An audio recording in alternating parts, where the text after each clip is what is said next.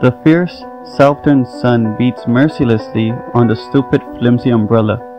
The sound of the crashing waves makes me slightly nauseous, or maybe it's all the rich food we are being force-fed every 2 hours. This is supposed to be a fancy resort, and I can't believe I let Maddie talk me into this. I have never felt so miserable in my life.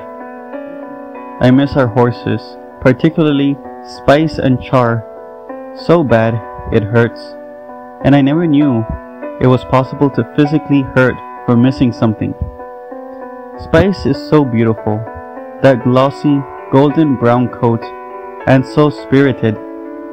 We have customers who drive hundreds of miles just for the pleasure of riding her for a couple of hours. I hope Elias is brushing her properly, but I don't think so. Elias is a lazy slob, coming from a line of lazy slobs, as my poor departed dad used to say. He hated Elias and his family, and would have never let them within an inch of his stable, let alone entrusting them to their hands for a whole week, while we went on a stupid resort. I don't think my dad had a day off in his life, and I told Maddie repeatedly. She had yelled at me, "Those damn horses."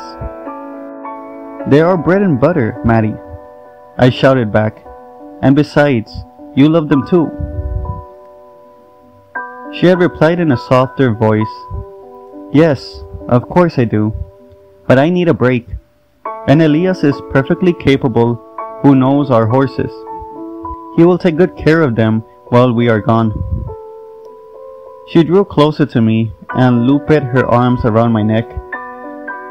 "And maybe you and I can find a little time for each other." She smiled, and for a moment, she looked like the girl I had married. I should have known then and there, nobody in their right mind could call Elias capable, but Maddie sure seemed to think so. And here we were. I frowned and my stomach churned. None of that sweet talking led to anything anyway. Maddie is always running around half naked on the beach. If my poor dad could see her, he would turn in his grave. I closed my eyes. All this free time. At home, we work at dawn to dusk tending the horses, and now I had a moment to think. Things were starting to fall in place. I hate Maddie. I hate Elias. Maddie comes up to me, glistening wet. She's a big strong girl, working on farms and around horses all her life. Her exposed skin makes me uncomfortable.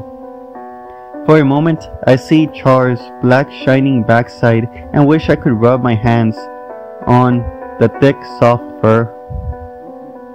"Come on, you old bagger," cries Maddie. "Get in the water with me. It's amazing. There are those rocks.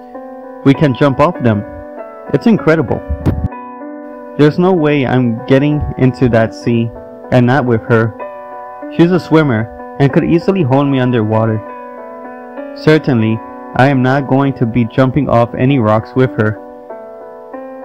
I haven't worked hard all my life on my family farms to leave it to Maddie and fucking Elias. "I'm going back to our room for a nap, Maddie. I don't feel so good," I mumbled, dragging myself up from the stripy beach chair. "Rest up. Remember, we're going on a cliffside walk to watch the sunset in a couple of hours," she cries as I walked away. "Maddie and Elias.